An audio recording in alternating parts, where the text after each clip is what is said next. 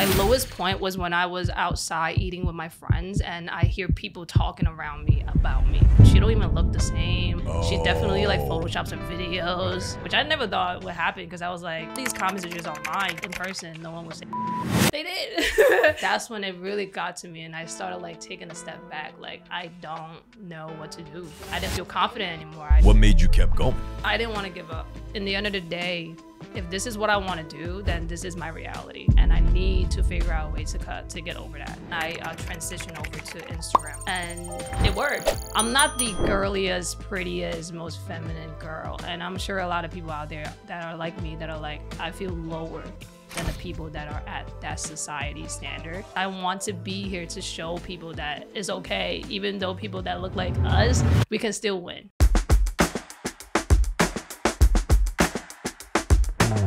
So where are you coming from? Chinatown. Yeah, you're from Chinatown, right? I am from Chinatown. That was a good one. I'm from Chinatown and I'm also coming from Chinatown. Yeah. I was having coffee with my sister and my mom. Where, yeah, tell us about growing up in Chinatown. I was really comfortable because, you know, everyone spoke the language that I speak. But as an immigrant, I think is a safety net. But at the same time, I wasn't aware of what was outside of me. I kind of feel like I was trapped. But I had no idea that I was until I got out of it. And then I was like, okay, there is so much more than Chinatown. But I still feel very close to Chinatown, even though I don't live in Chinatown anymore. But I still go there all the time. Whenever I'm in the city, I'm always like, let's go to Chinatown. So yeah. I hold it very dear to my heart. And when did you, I guess you said you didn't know until you left. Where did you leave to?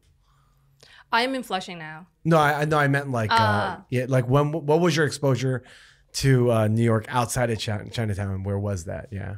I got my first retail job at Adidas in Brooklyn. Okay. So I was in Fulton Street. I was downtown Brooklyn. That was my first exposure to a community that was in Chinatown. Because I would go to school around Chinatown and also Manhattan as a whole. So I've never left Manhattan, like Lower Manhattan. So when I saw Fulton, I was like, okay, this is kind of cool. I mean, it's kind of similar to what Chinatown is, where it's like everything is really close. It's all like low-rise buildings. But all of my coworkers were people of color. And I was one of the only 2 Asians in there. And I think that had like a huge impact on the way I talk and also like how I feel connected to people that is not Chinese or Asian. Yeah, that was my first exposure. And then I went to college and then I saw like a bigger crowd of like everybody. But I was still around Chinese people. I was still very much like my close friends are still Chinese. Just for context, so like we met when you were working for a company that I co-own. Yeah, that's how we first met. Yes. You know, and you were living in Flushing at the time. Yep. Yeah, and you were a very great retail personnel for us. Yeah, you did a great job while you were working with us. Yeah, and then, you know, since then, obviously a lot of things have changed because I think that was back in like 2018. Yeah, 2019, yeah. 2019, yeah. And the pandemic happened, and during the pandemic, you were also working with us to a capacity, like working on social media stuff. And you became a content creator. Yeah, so tell us about like how that transition happened.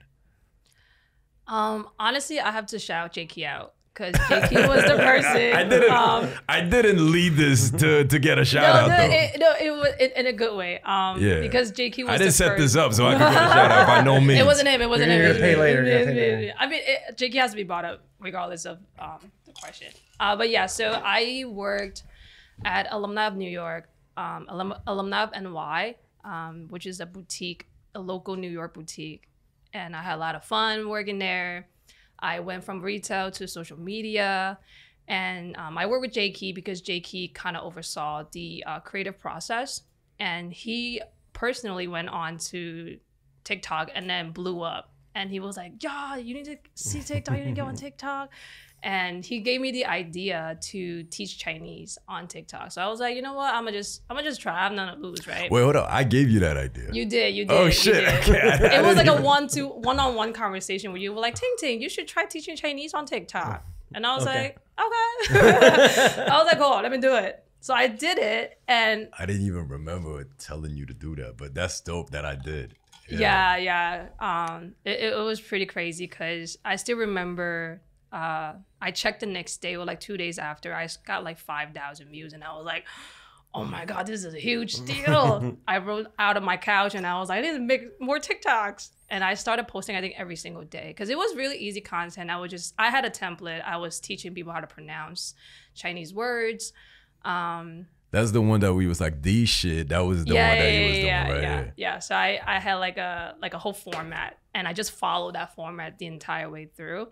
And my first video that went viral was also from that series as well.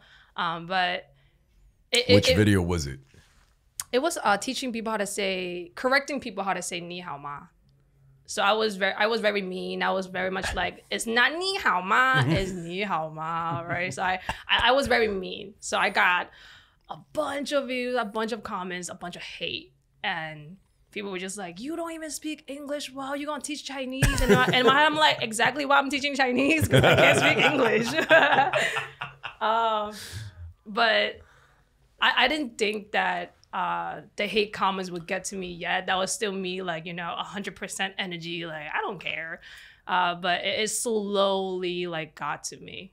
But that's how I started. That's how I popped off on TikTok. And then I decided to take my content outdoors. So I started like doing food videos. I started like shouting out spots in Chinatown. Because of the pandemic where, a lot of the businesses were impacted by COVID. So I was like, I want to do something for the community. And the things that I was doing were still very much like Chinese. So I had like a way to still teach Chinese, but also like make it the community, and also do memes on the side as well. So I was just kind of like, okay, I want to try the things that I want to do, and I want to see which one people like. And after like time and content, people lean towards the meme and also like the Chinatown food more. So I'm like, okay, I'm gonna do this. But then the more I did it, the more I was like, I don't know how to like sustain. I don't know how to keep going because it's just me. It was just me and my tripod. I had no team. I would go out to Chinatown. I would like set up a tripod, run to the front of the store, and I would like do a dance and then run back to check on it. And it was just like time after time. I was just like, I'm tired. And I wasn't getting any income. I had like no sponsorship. I did it for like a whole 10 months with no income on it whatsoever. I was just living off of my my savings. So I was just kind of like. So you weren't working a retail job, but you were still like committed to doing this. It wasn't because of TikTok where I left the social media job. It was actually because I had an opportunity. I was casted for a dating show, and I was very set on getting it. And then, I didn't get it. When did this happen? What year? Because 20... we stopped working together, I would say like 2021, right? Yeah, that year, that same year. So it was summer of 2021. And the second I was like in the process of getting ready for the dating show, that's when I was like, okay, if I'm going to do this show, then I can't really have anything else, What was the name of this dating show? Can you talk about it now that it's I don't even think it's on. Because I've been looking. I was like, where is this show? That didn't gas me because y'all not gonna win. It was supposed to be about horoscopes. I forgot the name because it was so long ago. But it was supposed to be about horoscopes, and it's very much like Love at First Sight, where they cast like 12 people for 12 dudes and 12 girls, and then they meet, and then they will see how people interact depending on their sign. And they made it sound really promising. I guess they all do.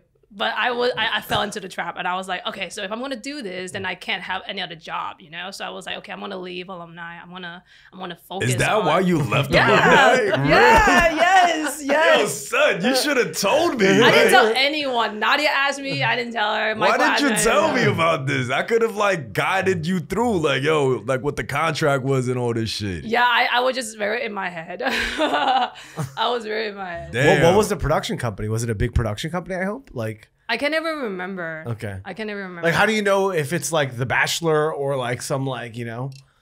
Oh, true. It wasn't. It wasn't. If it was, I would have remembered, but it wasn't. But it was a new concept. It was a new show. Yeah. Right. Yeah. So it was probably a production deal. Yeah, I could go back to mainland, but yeah. But they made it sound really promising, and I went through like rounds of casting interviews. You know, they told me to like put on different dress, to do like a different hairstyle. They were like, make sure you're presentable, and I was like, okay. So I was just in my head like, okay, I'm gonna do this for sure. I even bought a bag. I was like, I have to come ready. But I didn't get casted. And how did they find? Did they find you because of social? I think so. They were like, I also got casted for like a movie as well, which I also didn't end up getting that role. But at that time, it was kind of like a lot of opportunities were opening up for me because of your TikTok. Yeah, because of TikTok. It was the TikTok where you were like, these shit. That was the style of video. Yeah. I was still doing Chinese. Right. Yeah, because that was like summer where I haven't gone outside yet. And Yeah, after that, I went outside. I remember your parents were very strict about spending time outside because I know like the concept of COVID was especially heightened in the Chinese community. Yep. Yeah, so you were just making TikTok videos at home. Yeah, in my room. Yep. Yeah, because I have nephews, you know, so I was like very careful with going out and who I'm with. Always like triple mask, you know. But yeah, I didn't get it. So I guess that was when my journey of being a creator started like going downhill. Even though I was kind of like, I don't care, but mentally behind me, it was like a lot of things building up already. And then the hate comments got to me. I think my lowest point was when I was outside eating with my friends and I hear people talking around me about me. Oh, that's that girl. That's the girl on TikTok. Yeah. And they were like talking shit. And it wasn't like just, you know, it wasn't about my my content. It was about like the way I look. And they were just like, oh, she don't even look the same. Like she definitely like photoshops her videos. Okay. She's so like, it's just all types of mean physical stuff. And I was just like, with my friends, you know, and I was so embarrassed. And I think that's when it really got to me. And I started like taking a step back. Like, I don't know what to do. I didn't feel confident anymore. I started caring about what people say about me. And my friends were also against me doing social media as well. They were just kind of like, you're so sensitive now. And you're not like the same Ting Ting that I used to know. Maybe you should drop social media. Maybe this is not for you. But in my head, I was like, no, this is just the beginning. And this was all happening in 2021, 2022? Yeah. Yep. Okay. It was like winter 2021 and then going into 2022, like the entire year was just like bad. But you were still making content at this time. Yeah, I was releasing like one video per week or something. Right. So you went from making a video every day in your house to just releasing a video a week. Yeah.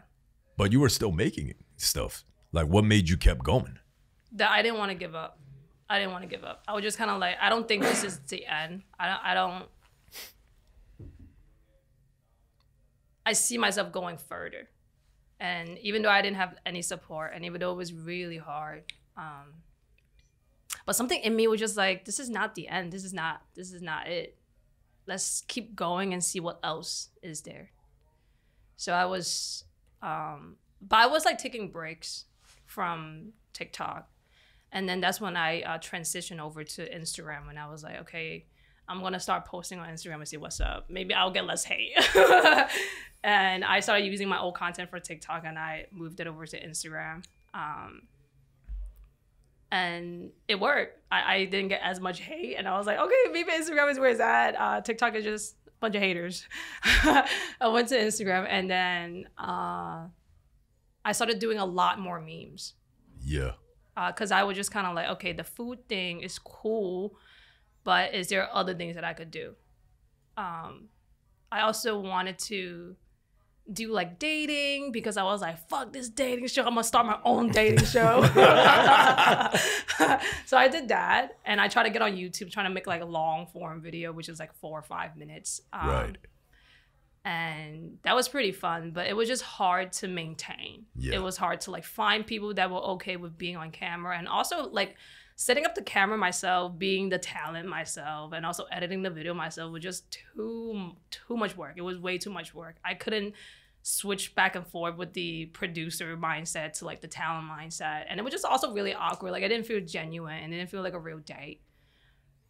Because when you have so much in mind where you're like, oh, this angle isn't right, the lighting isn't right, like it just wouldn't work. Like I don't need my man to say this. Right, like, right. Yeah, Can we do that again? Yeah, like we're gonna cut this off anyway. Like Right. It was too much. It was too much in my head that I was like, this is not a real date anymore. I'm really just here for content. So I did that for like 4 or 5 episodes, and I was like, I can't do this. And I stopped doing that. But I still wanted to try skits and acting. So I did a lot more memes. And the memes are still going. That's what I do mostly now. I do a lot of skits. And I have fun with them. And I also have a friend that takes the videos for me now.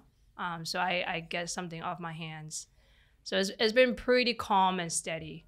I try to have a consistent schedule of posting at least 2 videos a week, no matter what it is. Because I used to have like okay, it has to be this, and that. And now I'm like, whatever it is, as long as I'm making something that I like, is cool. So I'm at a pretty steady place right now.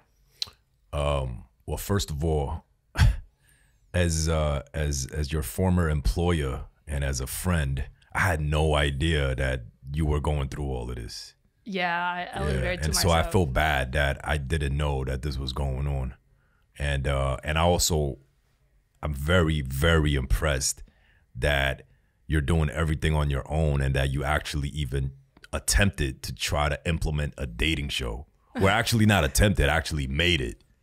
Yeah, I had no idea that you were doing all of this. So like, I applaud you for doing this.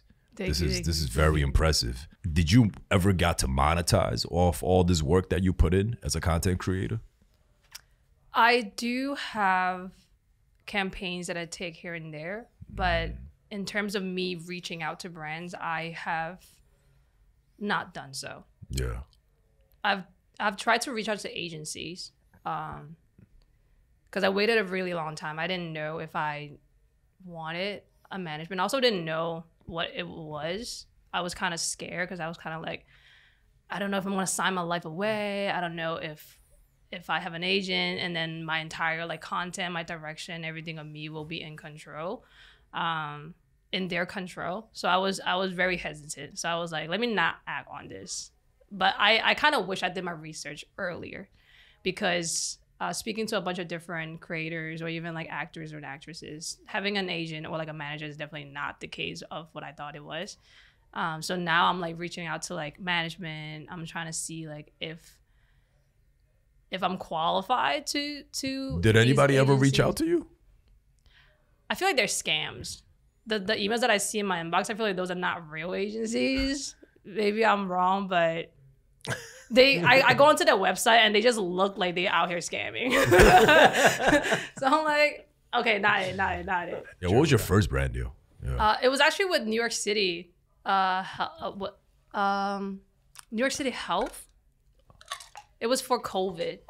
That was like November 2021. It was like $200, where I had to emphasize on, wearing your mask and cleaning your hands and following like the guideline and mandate. So it was actually for the government. That was my first one. I posted it on TikTok and Instagram for $200. Oh my God. And back then I already had like 70K followers at least. But I had no idea on both platforms together? Oh, no, just on TikTok, because I wasn't on Instagram. So you had 70K followers on TikTok at the time. Got you. Yeah, and I was still taking like $200 sponsorships. But back then, to me, that was like a huge, like, oh my God, this is my first time ever getting money off of just videos that I make. So it was like a big deal. And the biggest sponsorship, I would say Amazon Prime. I work with them on a premiere video for Mr. and Mrs. Smith.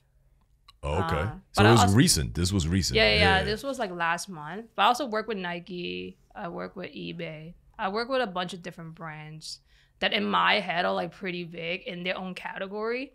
Those are big brands. Yeah, I'm definitely very grateful because I feel like with the content that I do, that's like one of the things that I wanted to maintain is to have like not like one niche. I want it to be about me and not the niche that I'm in, if that makes any sense. Yeah, so you don't want to be just categorized as that's the Chinese girl that teaches me how to say ni hao ma, right. Or that's the Chinese girl that teaches me how to, like, tells me which restaurant to go to. It's like you want your community and audience to like you holistically. Yep. So you are not a full-time content creator right now. I am not. I am a part-time content creator, but I do want to be full-time. How close to being full-time do you think you are? And what's the biggest switch? When I start getting consistent income from content, besides the sponsorship, so getting consistent income from just making videos. So the platforms that I post, like YouTube or Instagram or TikTok, I think that would determine whether or not I can make this full time. How big? What are your numbers? Let's go through your numbers right now. What's your biggest platform now? Is it IG over TikTok now? Yeah. Wow. Okay. Slightly. Okay. I have 180 on Instagram and 150 on TikTok. Okay. And then YouTube? 1K. Okay. I'm not there yet. I gotta start. Okay, great. And then so your monetization up until this point has probably been just like brand deals and maybe a little bit of like platform, like, you know, the creativity program, maybe when Instagram was doing the reels, the short stuff. Yeah, cool. Yeah. Interesting. Okay. And then everything's been inbound. Yeah, yep. As in people have been reaching out to you. Yeah. Got you. Okay. I remember I hit you up like last year and I was like, yo, why don't you hit me up? And you were like, nah, like you be intimidating sometimes. I be scared. And I was like, yo, like you should hit me up. And I think this is great that we got to catch up because I have so many things. And I mean, not even me. This guy probably has so many things that he would like to share. I think one thing that I always thought that you had was the cultural fluency that you had. And you had the superpower of being a New Yorker, like a real New Yorker from Chinatown, from Pell Street specifically. I remember you're from Pell Street. Wow. Yeah, you from Pell Street. And a lot of the Chinese American kids from Chinatown, either they're like only English speakers or they just speak Cantonese. And the Cantonese they speak is like decent, but it's not like great. Rarely do I see them speaking Mandarin. One thing that I noticed with you is like you speak fluent Canto, you speak fluent Mando, and you also speak fluent English, and you're a real New Yorker, a real person from Chinatown. And I think all those, and then you had like a very diverse array of friends. Like you were able to just move in different rooms. So I always thought like, man, like if Ting Ting understands how to package that into content, like I think she'll kill it. You know what I mean? So that's why I was like, oh man, you got to be a content creator. Like you got to do this. And I'm so glad that you did. And then now that you're able to, like, I see your content on my feed often. So I'm like, yo, it's great that she's just continuously moving. I had no idea about, you know, all this, I guess some of the learning experiences that you had to gain.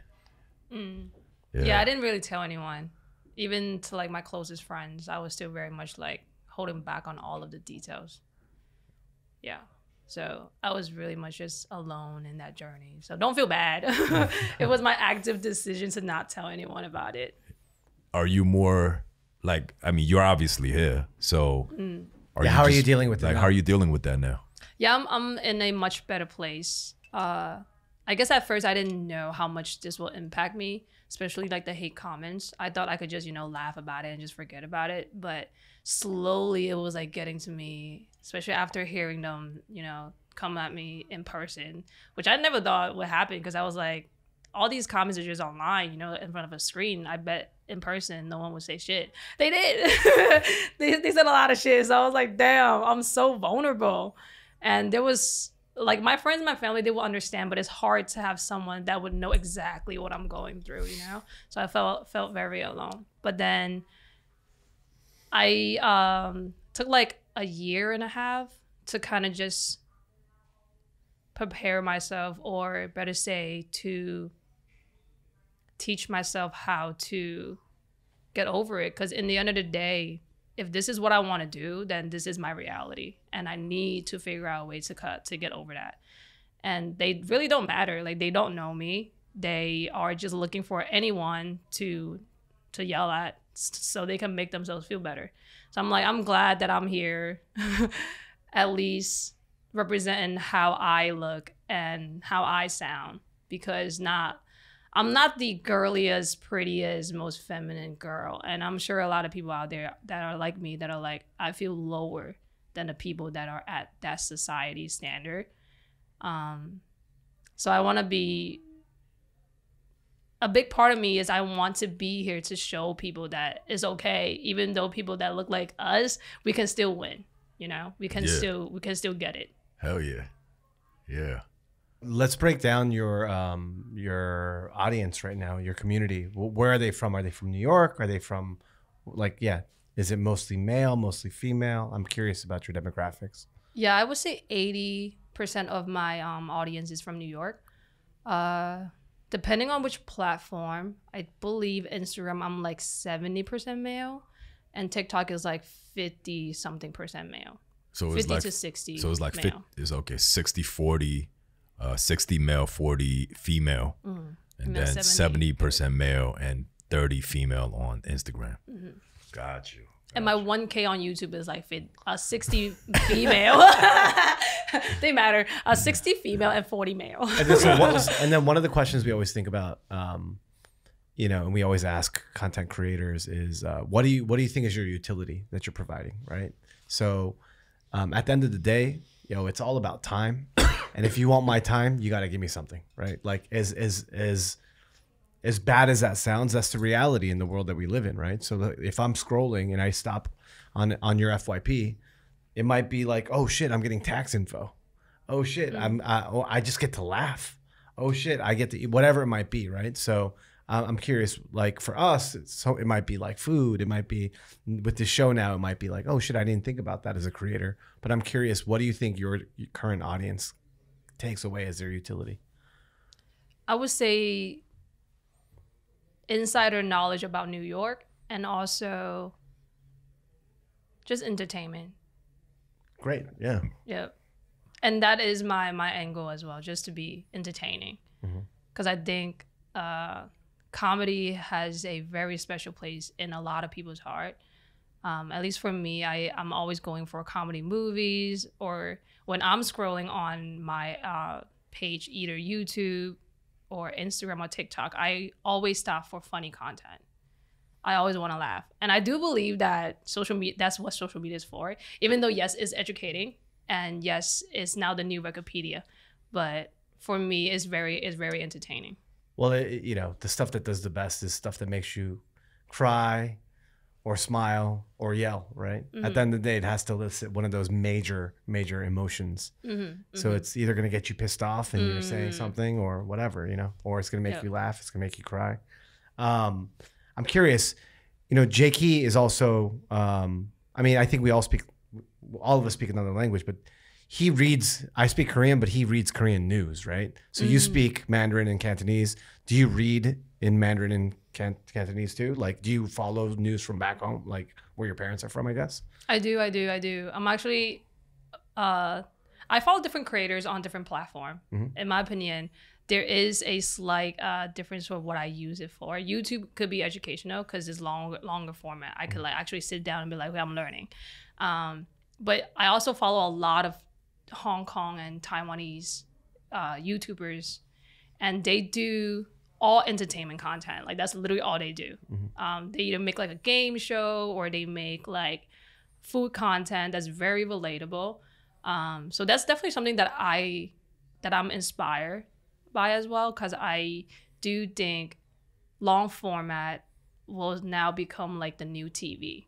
So that that aspect of like entertainment, comedy, being funny, being emotional is like key for long format content, in my opinion. Yeah, I think our philosophy is that it's already been TV for the last 10 years. But I think the reason why I asked that question is, especially with someone as fluent as you are, do you make any content that's specifically targeted towards getting more of an audience or a community from there, right? And by the way, in terms of Chinese like Mandarin content, like they're so far ahead of us in their level of sophistication. Like Chinese netizens and the stuff that they like, it's just, they're so much savvier. Even though as an American, I think your perception of what happens in China in particular, you're like, well, you know, it's TikTok being controlled, your FYP sending you, you know, like rockets and math and like, you know, it's all this, propaganda and all that stuff. But like, yo, they're so far ahead in terms of like nuance, shopping, like all these things. They're so far ahead of like internet culture than most Americans. I'm curious to get your thoughts on that, because we always said from day one, I'm like, yo, I don't care about getting a brand deal here. I want a piece of like, I want to work with Tencent. I care. I care about brand deals here, but yo, if we could get a brand deal in Asia, oh man, I'll be super happy. Yeah. The scale is just different. Because the size is just different. The market size is just different. I definitely do agree. And back at Alumni of NY, we also did Shop, remember? We did. I was gonna say shopping content, where it's like live streaming, and that was back in like 2021, early. Yeah. And now, I mean, I guess it's always been big, but now it's even like bigger as but people here, they freak out because like you know, Mr. Beast has like now a failed, you know, ghost kitchen. You know, in China you have KOLs that have like 2,000 stores, you know what I mean? Like it's just it's a completely different thing, the scale, you know?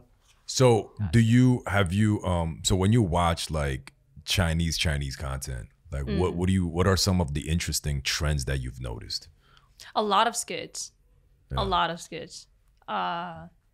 And not just the people that I follow, because I see on my For You page that the ones that are getting like hundreds, thousands of likes, even up to 1 million likes. That's when I was like, what?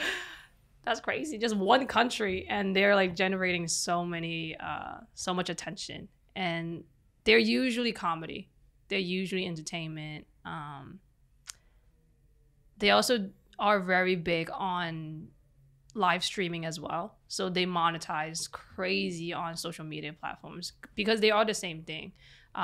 It's very much like Instagram, where you have your feed and then you have like your shopping, your little shopping page.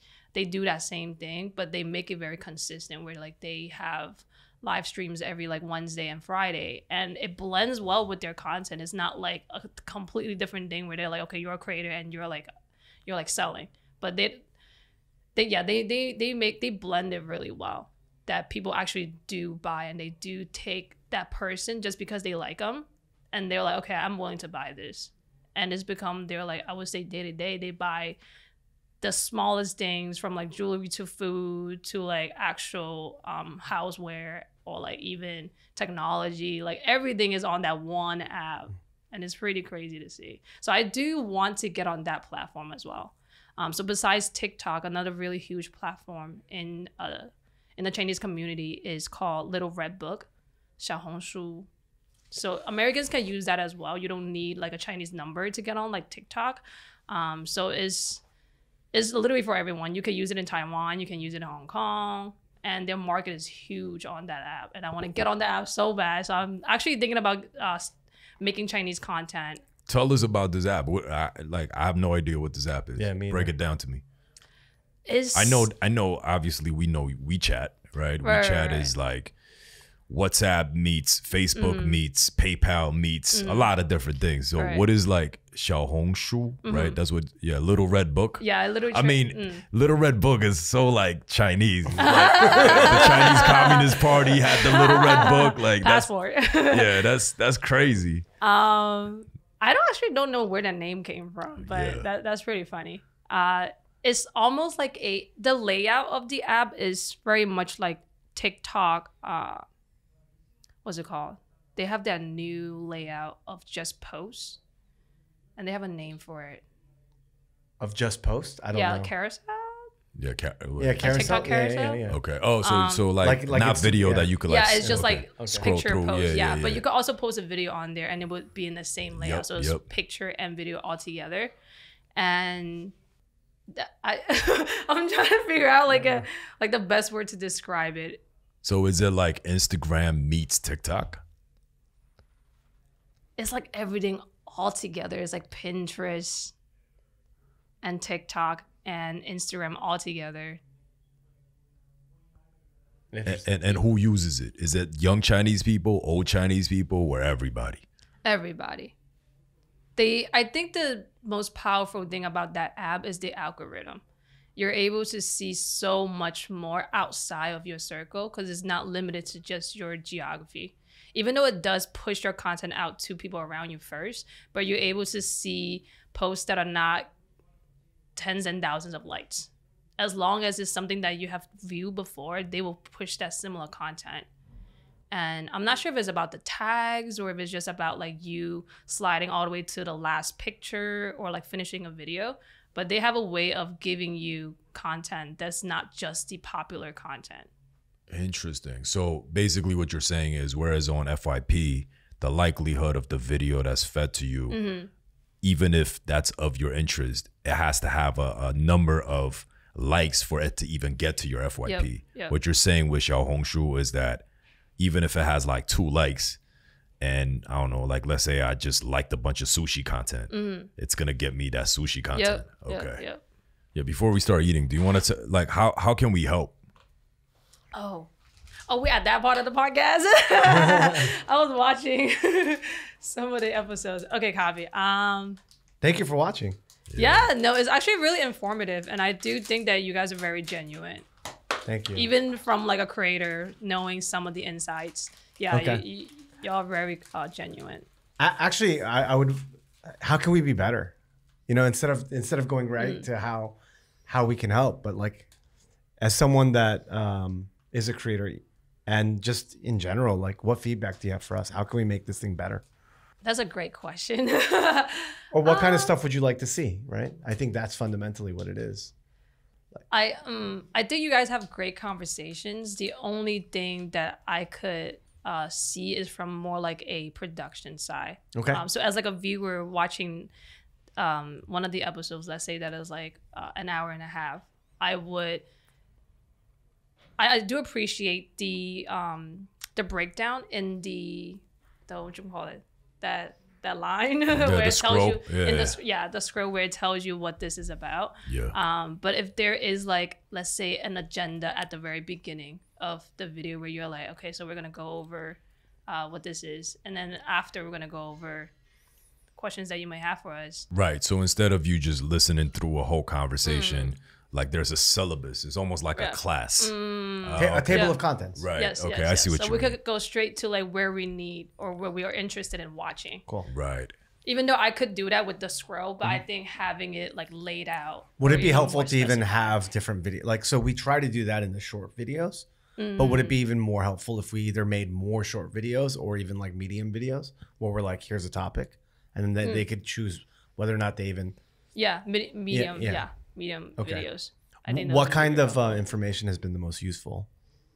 When the creators ask questions about the industry. Oh, okay. Yeah, and you guys provide content because I think because each creator is different. Their story is different, and like where their process or like where they are at in that industry. In the industry is different. So I think finding that creator that relates to me the most, where I'm kind of like, okay, I relate. Like Pooja, I think we're in very similar situation. We both have part-time jobs. We're both trying to like be a full-time content creator, but we don't know where or like how to narrow it down, that's when I want to hear like what you have to say. Interesting. Okay. Dude, super helpful feedback. Thank you. Yeah, that's dope. And then that's great that you actually referenced the specific episode. I know. Thank you. Yeah, because I watched the entire thing. Yeah. I actually wanted to hear what their progress or like what they've been through and how like the insights can help. Yeah. Because we are definitely in like very, very similar paths. Yeah. I mean, what do you want to do?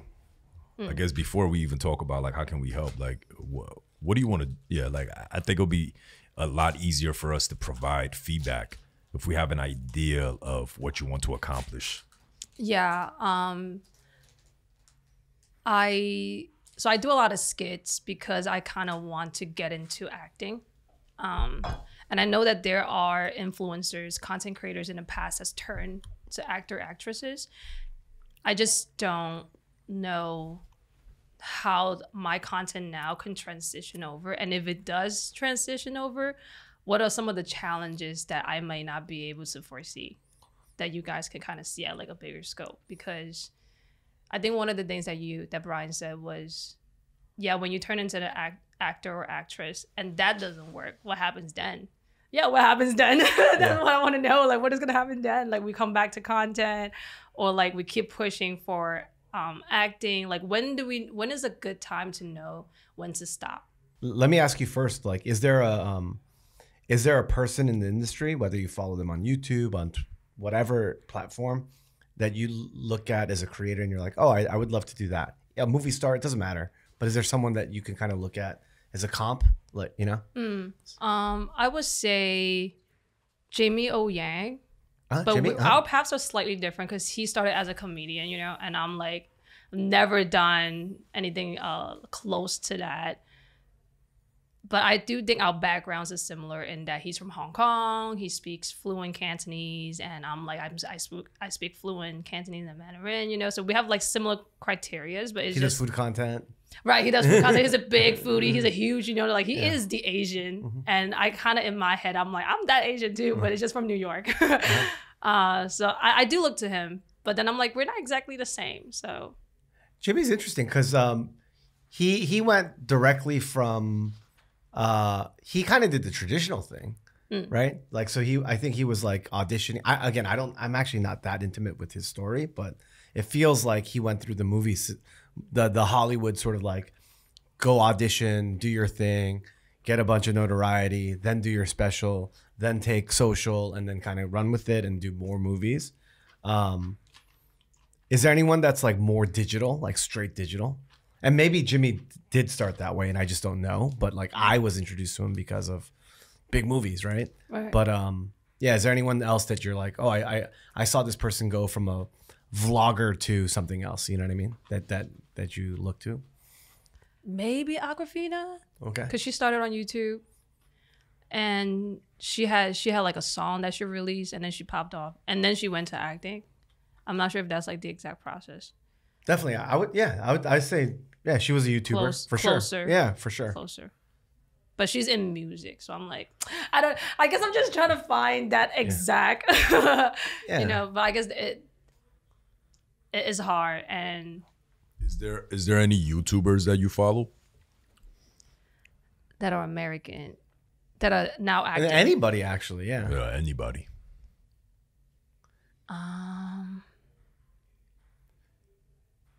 Michelle Choi. What does she do? She does. Oh, she does like lifestyle content, right? And she's based in New York. She does like makeup. Yeah. Like, you know, pretty face. Like, you know what I mean? Like, I think soft spoken. Yeah. Feminist. Like She's really pretty. That's why I'm like, we're so different. That there's no one out there. But is she acting? She's not. She just does lifestyle content. Yeah. Right. I think I've seen her content before. Yeah. They usually talk like, hey guys. So today I'm gonna go. Whereas we over here like, yo, we over here holding it down. Right. Are you more comfortable in Mandarin and Cantonese or English? Or is it 50-50? It's 50-50. Yeah. Yeah, it really depends on what I'm doing.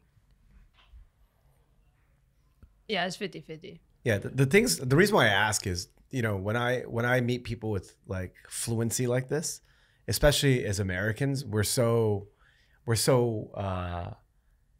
like heliocentric. Everything revolves around us and American pop culture. But then you really think about it and you're like, dude, that's a tiny market when you consider the world, right? So we're always trying to think about, like, you know, like more people watch YouTube in India every day than the entire population of the United States. And we have 350 million people here, right? Wow.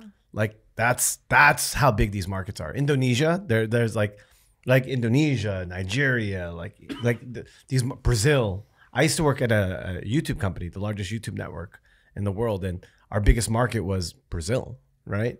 So you know, it's like, even if you dominated New York City and you got everyone to fuck with you in New York City, how big is that market compared to, like, okay, I could start doing some Mandarin content and I have, you know, 1/100th of an audience, but because the numbers are so big, you're like, oh man, you know what I mean? Yeah. Yeah, I agree. I agree. That's why I actually thought about doing YouTube in Chinese, Yeah. which captures like the Taiwan and Hong Kong Yeah. areas, and then Xiaohongshu with like China. Yeah. Yeah, and I mean, and by the way, even just from a utility standpoint, like, I don't know how many Chinese people are coming to the States anymore right now, because like it's not, you know, we say this all the time, even with Korean. Like, my cousins in Korea live a way better lifestyle than most people here in the United States now, just because like things are changing so much. But you know, as far as your utility, for people out there, they might not even know if you're showing insider New York culture to Americans and to New York people in New York. How crazy could that be if you're showing that to people in Taiwan, in Hong Kong, in China? You know what I mean? And you're like, oh, I'm your plug. You want to know what it's really like in New York City? Here it is. Like, isn't that just a way bigger market? Yeah, I translated some of my New York memes and I posted on Xiaohongshu. Yeah. And maybe because I'm not consistent enough, but they're not doing very good. Okay. I get numbers in like at one, and then the rest is like 3-4 likes. Yeah. So then I'm like, maybe I need to start doing like speaking content, Yeah. because they do fuck with stories. They do like hearing someone talk instead of just like sound and then motion. Yeah. So memes don't really work in that on that platform. Do you follow that Dr. Caselin? I sent you her stuff, right? Yeah, the lady who breaks down Chinese trends. I think I do. Yeah, so she basically she has On like TikTok? she has an accent, you know, because it's pretty clear that English isn't her first language. But she just does like green screen. This new trend is happening in China right now, and she just basically sums it up for people who are not Chinese, to see what's going on in the Chinese social media world, or, you know, pop culture. I guess what Brian's getting at is like, who's doing that for the Chinese people in China, but from a New York American lens, Right. and I Like, guess you know how you're doing the meme? Who's explaining the meme for the people in China? Right. I think that could be very interesting. You know, like, because I think that's the utility that you're providing to a much bigger market, right? Well, that's your world-class advantage. No one else can do that but you. Yeah. You watch like Chinese shows, you know what Chinese pop culture references are. You know, you speak both Cantonese and Mandarin. So like for instance, like, I don't know, like it could be as silly as like when Ice Spice was at the top of her game in New York, explaining munch to a Chinese person in China.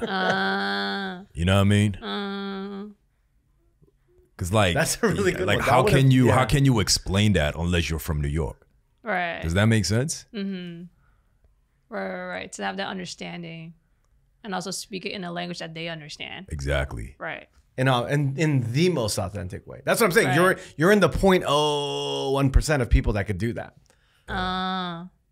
True. Like, they can't fuck No with doubt you. about it. Yeah.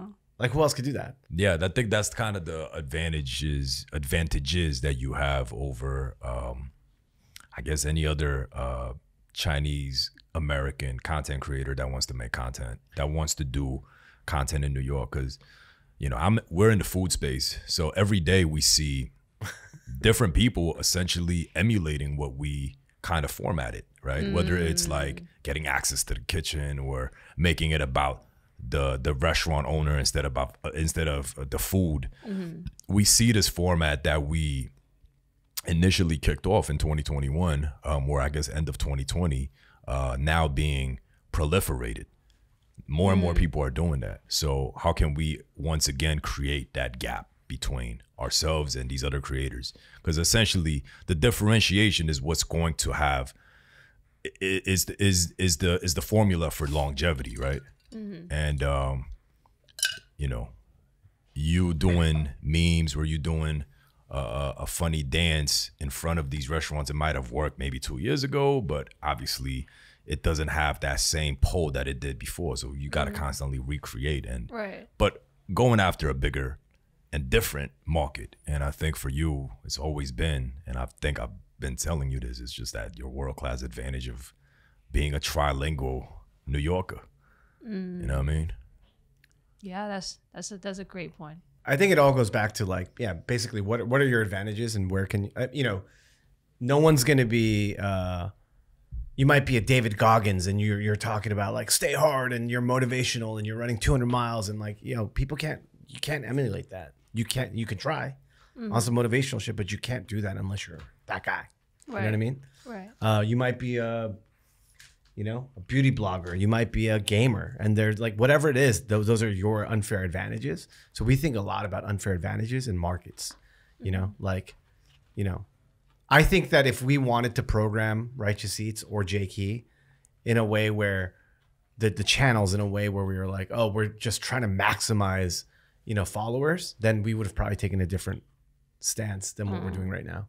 But we probably would have just, like whether it's like we would have done do all K-pop or like, you know what I mean? Or some shit, but like we don't want to do that, right? Yeah, because we know that if we lean into that, it might be quick growth, but we also know that as quick as it grows, it's gonna come down as quick as well. You know what I mean? Because people that are watching content, they're consumers, and consumers want to be constantly entertained with new stuff, with newness. And it doesn't matter how good the content is. If it's repetitive enough, it's gonna get dull. You know? Agree. Yeah. So, I mean, you want to be a full-time content creator. So what is the biggest hurdle? Well, I think just regular income, steady income, right? It's probably lumpy right now. Like it might be great 1 month and then like, oh, you don't get another deal for another couple months. Is that what it is? Okay. Yeah. Okay. Yeah. So just consistent revenue. Yep. And also, you know, creating content in a consistent. Well, tell us about your way. team. You said now you have someone that helps you record the stuff, right? Yeah. How did you find this person? What are their responsibilities? What are your responsibilities? A friend of mine. Okay. Coworker. So literally just a moving tripod. So I still do everything else. I edit the video. I come up with the idea. I don't have a set creative process. I kind of have an idea of what I want. And when we get to Chinatown or like the restaurant, I'll be like, okay, I want to say this. Or does it sound weird? So we kind of like make up lines at the spot. So I don't know if you can tell from my content. It's very short. I don't really have a lot that like, no, it's not like a whole scene. It's just like movements and then like me saying 1 or 2 lines and then that's it. That's the end of the video.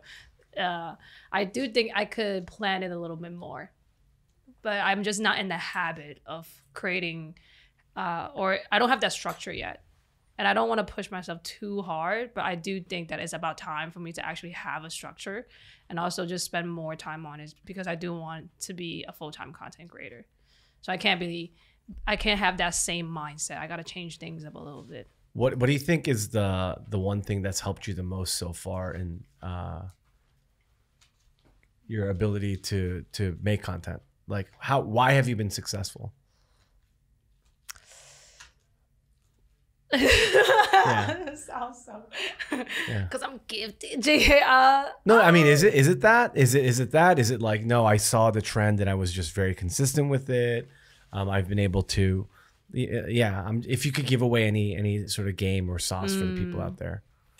I think the best way for any content creator to do it is to pick a few things that you like and then try out each and every one of them.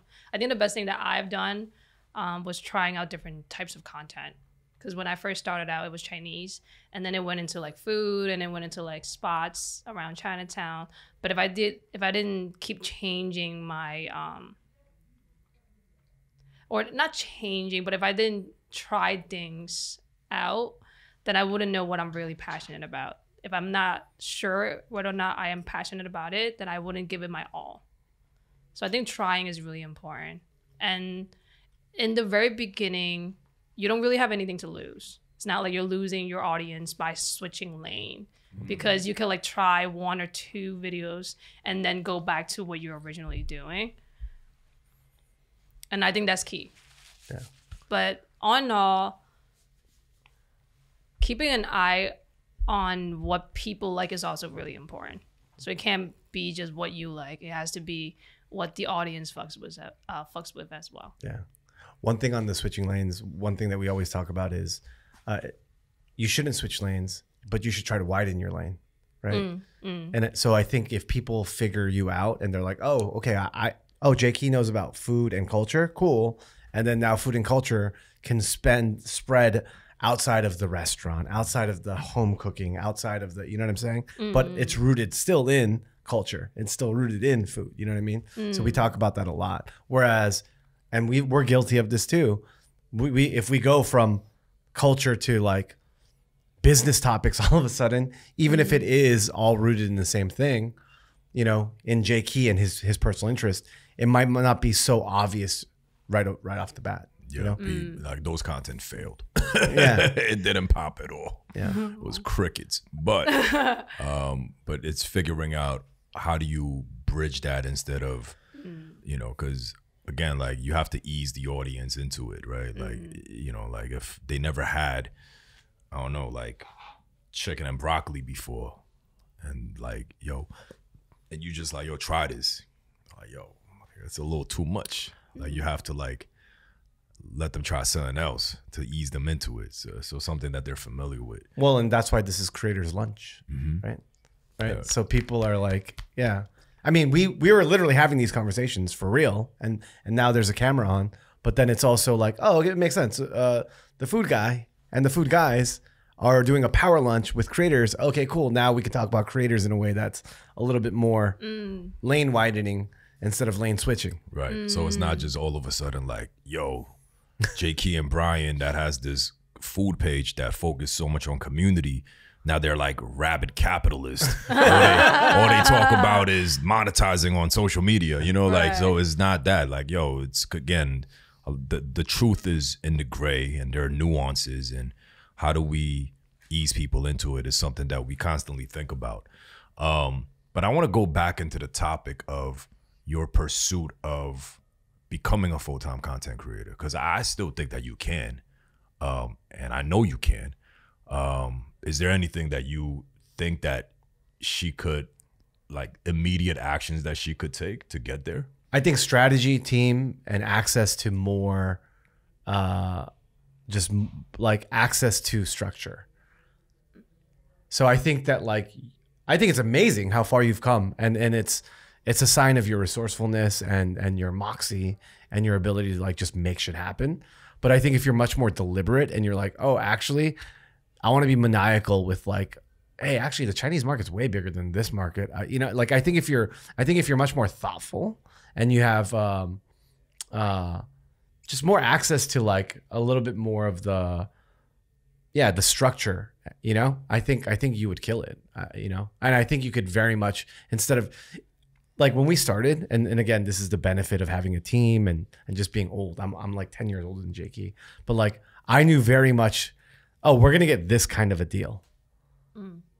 And that might be 40 videos out, but we seeded that deal 40 videos out.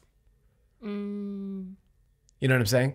Versus you know, like, oh, we're just gonna make shit happen, and then like, oh, someone, oh shit, Nike reached out to us. It's like, nah, I mean, not with On, but like, you know, we're very much like, oh wait, we know that a financial institution will hit us up for this thing in this time.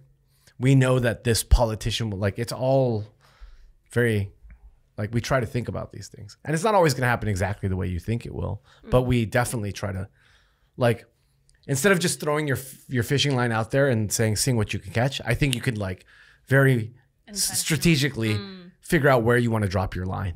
And I think you'll be super successful actually if you start doing that. Even more so than the way that you're doing it right now. I mean, you're already doing this, by the way. You're like, oh, well, okay, so Chinese, Chinatown, then I could do the food. Okay, let me expand food and see if I could talk about, small businesses overall. Okay, great. You know, they might like me. So then now, since it's me, then what about the dating? What about, I think you're doing all of this, but I think you could even zoom out even further and say, cool, like, I think we should go after this, you know? Yeah, I definitely think I lack the experience and also the insight to see the bigger picture. I'm very much focused on like now, like what are we doing now? I don't really plan ahead. I'm just kind of like in the moment. Okay, I feel like doing this. I kind of see this. I can kind of do it. Do you want to start planning ahead? Is that something that you want to do? Yeah, definitely. I guess for the longest time I didn't know if I was ready, and I was like scared of everything. And now as I'm like getting more experience, and I'm like, okay, I definitely want this. So I want to be full time. So yeah. So you say you want to be an actor? It doesn't have to be. That's your ultimate goal, or what if you have to like, yo, this is like what I want to do in 5 years. What is that going to be? Acting. But if I don't, it's okay. It's totally okay. I'm very. What does acting mean for you? I guess being in a movie, having lines, or better put, with numbers, I would say making 6 digits from just a movie, and not like overall movie. But if you made like 7 digits from being a full-time like Instagram influencer, would you still want the movie? So it's all or nothing, is one or the other. There's no like together. So I think a lot of times people are like I want to be in a movie, right? But then we think about that and we're like, well, so what is a movie really, right? Okay, movie is exposure. It's you being able to be creative. You might even want to write the movie. Like, you know, there's different things. But then if you really break it down, you're like, well, actually, the only thing I actually really want to do in a movie is like, I want to write it because I want my story to be told. Or, you know what? The only reason I really want to be in a movie is because I think it exposes me to this number of people. You know what I mean? So it's like, yeah, I think that's what he was asking. It's like, well, what is the ultimate goal? For us, like, I'll speak for myself. For me, I'm doing exactly what I want to be doing. The only thing that would be different is just sort of like being able to expand the scale and maximizing time, right? That's it. But I'm doing exactly what I want to be doing. I want to be talking to creators. I want to be making shit, you know, pretty much. You know? Yeah. So I guess being a little bit more specific about the intention is really important. Because like, do you want to be in a movie because you want to be famous? Do you want to be in a movie because, you know, I don't know, like he said, like you want to write the own movie, you want to be a producer, you know what I mean? Like, because I think once you get more specific about what exactly is that you want, then the roadmap is just a bit more clear, you know? I mean, I didn't want to make content because I wanted to be famous.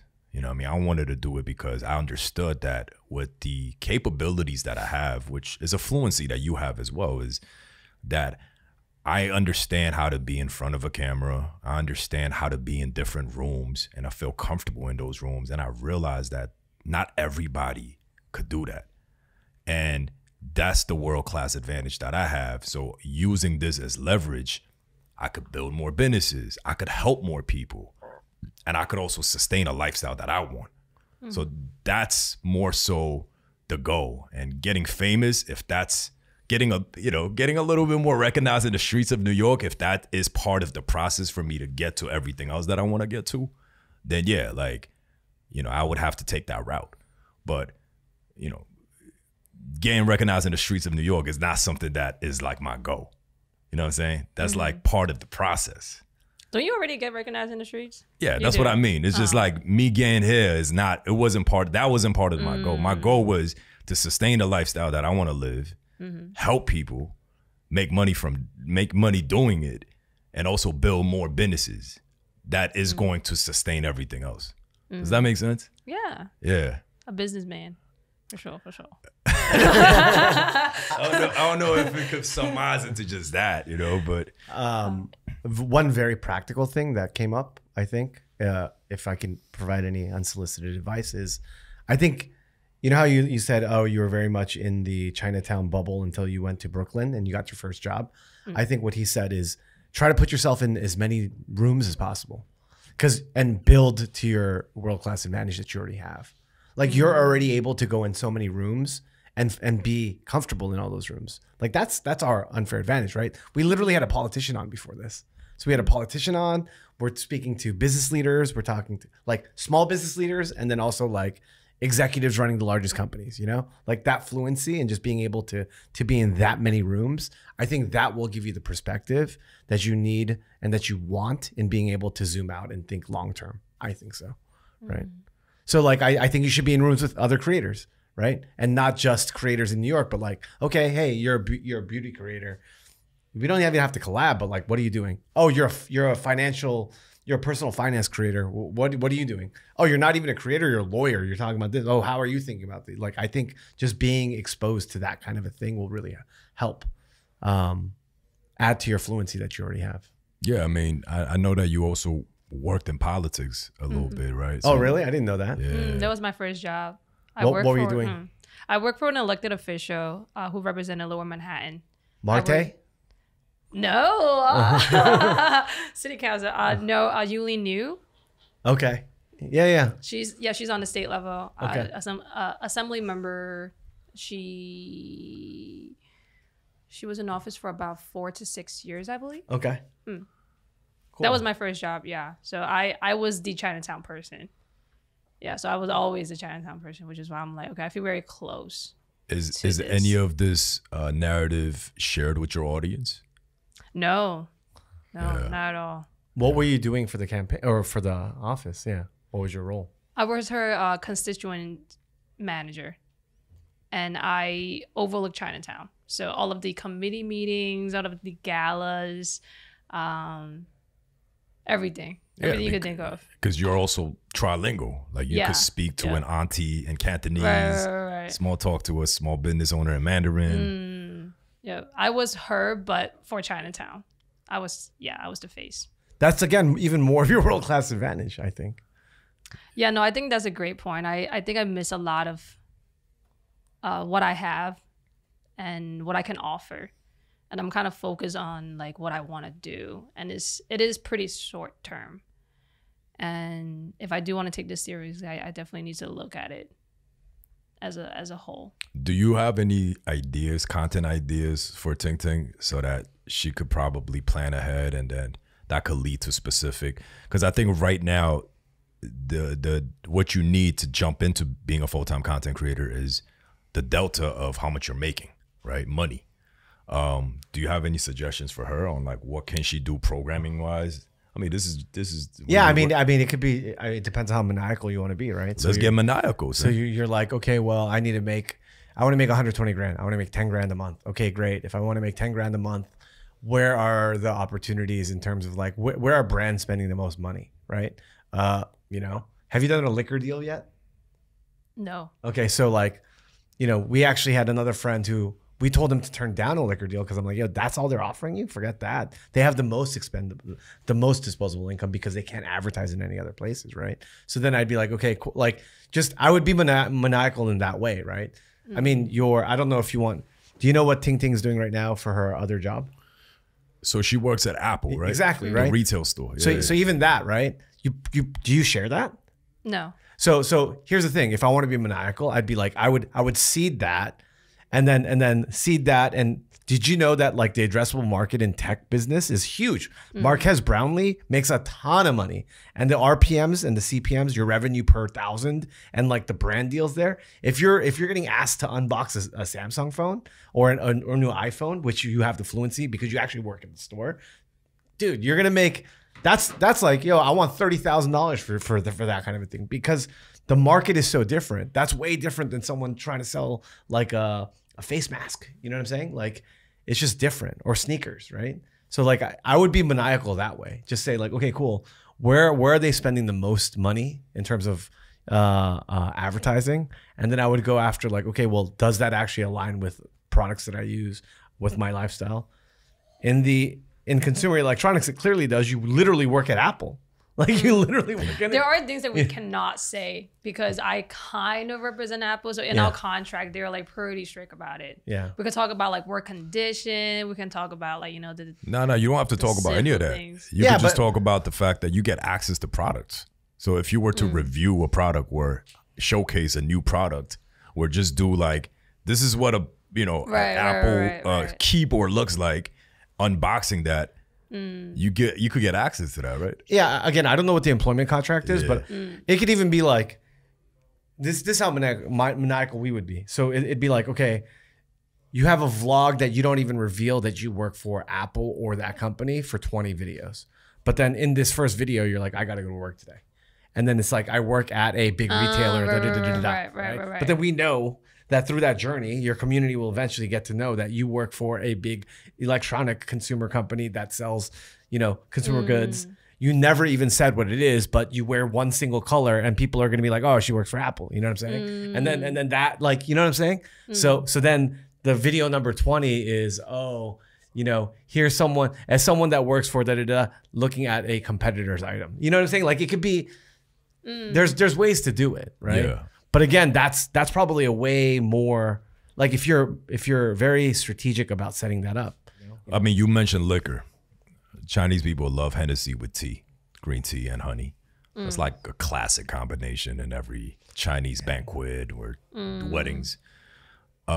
He mentioned the liquor market because the liquor market's marketing budget is always going to be huge. You know what I mean? Because they can't advertise in other places, and they're very specific about advertisement. Every year in Chinatown, for the longest time, Hennessy has done like Chinatown dinners and Lunar New Year dinners. There's a reason why they're spending that, because they understand that the brown liquor market is very significant in the Asian American community. So you're a Chinatown girl who grew up in Chinatown, repping Chinatown, even was working with an assemblywoman who repped Chinatown. Why don't you make content about different types of Chinese liquor that people drink? This is just a hypothetical. Baijiu, you know, all these different type of stuff. You do that not as a brand deal, but you just do it. See what happens. And you insert that into your lifestyle content every once in a while. Oh, I went to a Chinese wedding. Of course, uncles are drinking, you know, Hennessy with tea. Insert that. And just do it consistently, but not do it like over the head, like too not on the nose. But you do that for like 6 months, just like insert it here and there. Some brand representative is watching that. And it's going to all come back circle. And maybe not Hennessy directly, but Hennessy's competitor. It's like, yo, we actually need to go into the Chinese market. It's like, yo, you want to work with us? Well, I mean, you know what I mean? How many multicultural agencies do we know that literally have those budgets specifically for those events? Yeah, exactly. Yeah. So there's that. And then I also know that you've done stuff with Nike for, was for like a Lunar New Year thing, right? For sneakers. For sneakers, yeah, I remember. The homie from Nike, yeah, he hit me up about that. So you, in all your videos, I would just rock a pair of Nike sneakers or whatever it may be. And then the Nike and the lifestyle sneaker market, the budgets are not as big as tech per se, but it is something that is always something that you could have it as part of your wardrobe, right? So even if you could get some sort of brand deal through that, like that's something that you could just inject on a regular basis, and all those things could accumulate. So to make it even more targeted though, so basically I think that the step would be, go and write down all the different industries that you're just like, as part of your lifestyle now and the lifestyle that you want to have, right? Like, what are the things that really interest you? It might be travel. It might be home goods. It might be, these are all huge markets, but people don't think of them as that, right? And then just start to say like, okay, cool. This is going to be a goal that I'm working towards. By the way, Jaeki, we did, when he went full time as a content creator, the first thing he did was he went to 5 different countries in 5 different continents, right? He was in Kenya. He went to Asia. He went to South America, right? And I mean, we're not doing travel content, but it was something that, frankly, we did because at some point we knew that we're going to get like an airline. You know what I'm saying? So in that kind of regard, like, okay, for us, that was much more like just cultural fluency and like we are a global citizen, that, you know, all of that. But like that's the kind of thing that you could do. Like home goods, we have friends that are in home goods, right? You know, travel. I mean, yeah. So just write down like, yo, these are all the stuff that I want to get into, and then we could kind of dissect. All right, cool.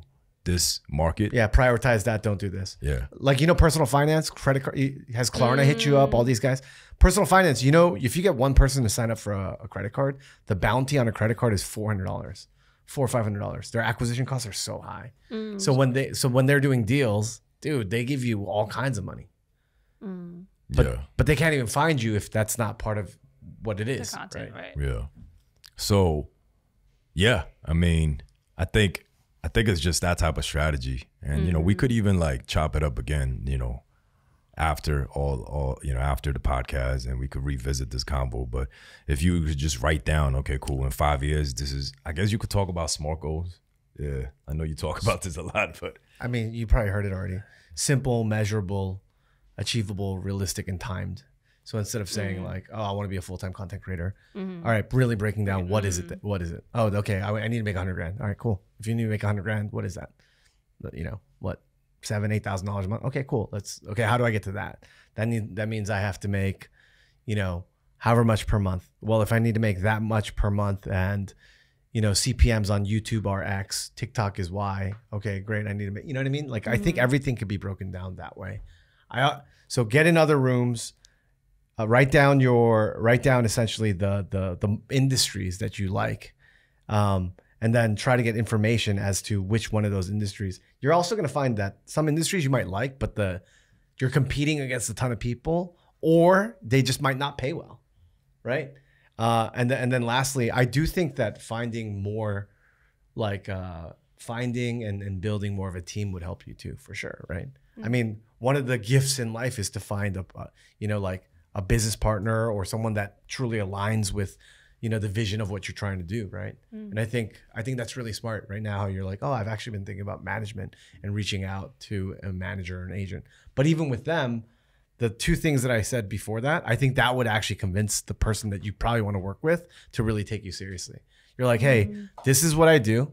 This is where I think my world-class advantage is. These are the verticals and the industries and the markets that I want to go into. I think that I have a very unique perspective on this and have a huge advantage. I just need to get in front. I need to get put into that room. I need to have those conversations. I need to be able to navigate and structure the deals in this way. And I think you can do that. What do you say? If you come at them like that, they're going to be like, oh shit, okay, I fuck with you, right? Instead of like, hey, you work at this agency. Will you sign me? Dude, it's like, nah. Yeah, because at the end of the day, it's like, okay, what can you do for me? Because that's what the agents and the managers are looking for too. Because like if you come in and say, yo, I already have this market, and I already have this deal without you, what's up? It's a different conversation, you know? Do you guys actually sign creators, or do you work with creators? You try to get signed? We don't. We don't. And I think I remember you guys said you guys are mentors. You know why? Yeah, because we'd rather do it for free, and that way it's like, it's just goodwill. If you blow up, if you blow up and you do your thing, I think when you run an empire, you're gonna be like, hey, I remember you guys. You want to invest in my thing? Like, that's how we want to get paid. That's how we want to give back. And it's just too much work to be. Yeah. So basically, what he's saying is, like, let's say if you get like a $20,000 brand deal, I don't want to be like, yo, I need $2,000 as the manager fee. You know what I mean? Like, that's cool. And by no means, $2,000, yo, I could use the $2,000. Don't get me twisted, but I'd rather get to a point where it's like you build a $200 million, I don't know, like Chinese Yuebing company. And then y'all want 10% of that. You know what I mean? Like, let me get 10% of that. You know what I mean? Like, you know, that's kind of how we want to build relationships. Because, you know, and you know, speaking of, I know we're talking about the monetary aspects of our operation. We also do a lot of brand deals and projects for free as well, if we feel like the opportunity here is beyond money. We talk about this a lot. For instance, you know, we did 2 events with Samsung, 2 back-to-back events with Samsung. Was it 3? No, 2. We did 2, right? We did 2 events with Samsung. The first event that we did with them, their whole budget was like $10,000. And we were like, oh, that's not even the cost of one of our videos. You know what I mean? And they wanted me at the talent to promote stuff. And we're like, nah, like that's just way below our budget. But instead what we said, yo, we'll do this project with you if you allow us to openly tell the people how much budget we're getting and how much budget that we're spending on hiring street vendors, you know. And on top of that, they kind of gave us like a space in the Times Square billboard, which normally would have costed $250,000 a week. But we were like, okay, we'll give you a little like shine on that billboard. So we didn't make any money from it, but we were able to invest more heavily into our relationship with our community and also build a relationship with a global brand. Now, if we go back to them anytime, like we could use their space. You know what I'm saying? Right. So it's just like we're looking at a long term in terms of that. Right. Now, circling back to why we think having a mentor or having a team is important is because if you're an independent, self-funded creator where you're wearing like 6 different hats, like being a producer, talent, editor, setting up your own tripod, you just don't have the bandwidth to think about these things, right?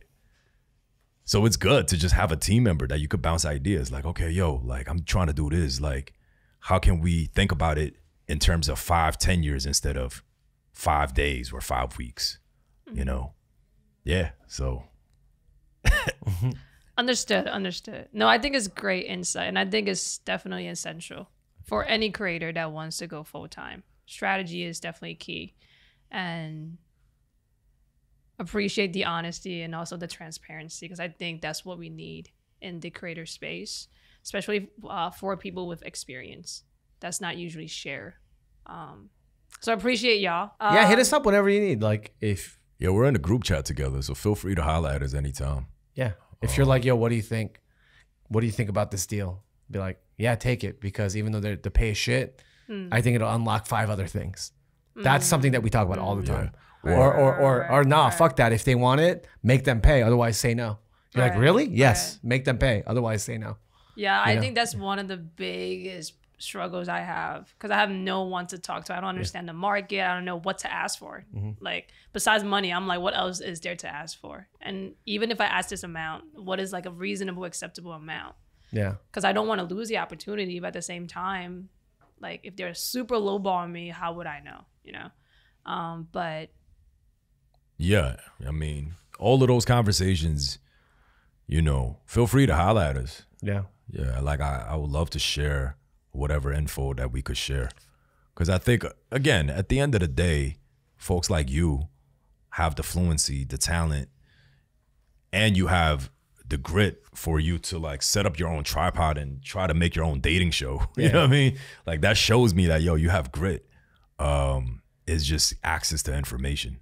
You know? And that you just need to get in more.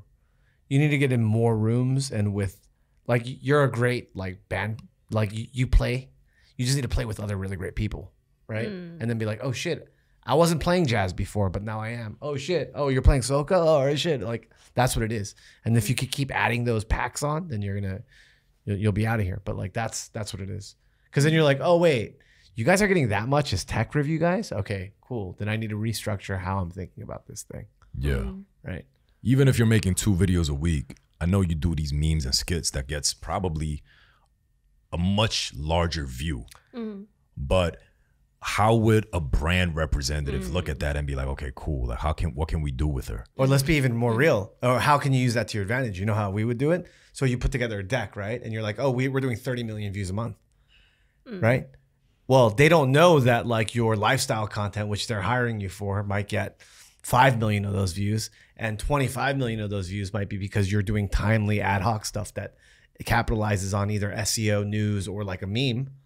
Yo, at the end of the day, if you know who you're speaking to and what their objectives are, you could say, oh, yo, you're this agency? Yeah, I do 30 million views a month.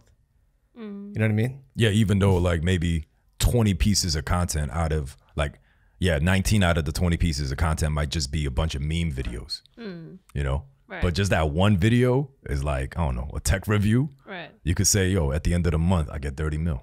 Right. You know what I mean? Right. So it's just all about like constructing the narrative. So I think that's what's important. This was great. I mean, this was really helpful for me. Yeah. And now I'm just glad that I got to caught up with Ting Ting. Yeah. She's been avoiding me. That's not true. A little bit. She's been avoiding me for a while. So I'm glad that we got to caught up. And I'm very happy that you were able to just continuously build your own brand and continuously invest into creating something that you're passionate about. But yeah, you know, like now that you got to meet him, you know, you got to hear a little bit more about, I guess, what we're up to. Yeah, just feel free to highlight us anytime. Cool. Yeah. Thank you for having me. Yeah, Thank you of for course. all the insight. It is definitely constructive criticism that I needed. It's admiration. I'm not criticizing what you're doing. We love what you're doing. I want to see it go further. That's what it is. Yeah, no, actually, that's the wrong word. Yeah. It's more like, well, how I can improve my actual next steps instead of just having like that, you know. Yeah. Yeah. That go for it. You're great. Yeah. We want it to be real, and you guys are definitely real and transparent. So thank you.